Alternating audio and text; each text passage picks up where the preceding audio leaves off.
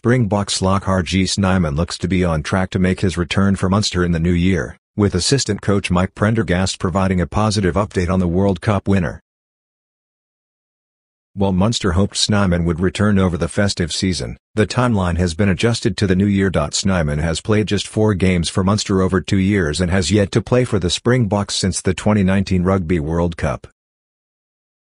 In 2020, he suffered his first cruciate ligament injury 8 minutes into his Munster debut against Leinster.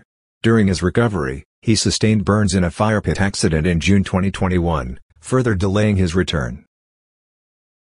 Snyman completed his recovery and made his second appearance for the Irish side in September 2021 and featured twice off the bench before sustaining a second cruciate ligament injury in his third game back against the Scarlets. He is still battling back from that second blow, after suffering a setback in his recovery earlier this season. Speaking ahead of the United Rugby Championship clash with Leinster, attack coach Prendergast said a return date had not been penciled in, but the medical staff have provided positive updates on the 27-year-old. "Things are positive, that's kind of the overall message that we've been getting," said Prendergast. "We're all excited that he will be back into the new year because bringing a world-class player like that can do a lot to your game. Overall, things are positive, that's kind of the overall message that we've been getting," said Prendergast. "We're all excited that he will be back into the new year because bringing a world-class player like that can do a lot to your game. Overall, things." Leinster's attack. Looking ahead to the inter-pro clash with Leinster, Prendergast said his side would need to be on top of their game to come away with a win.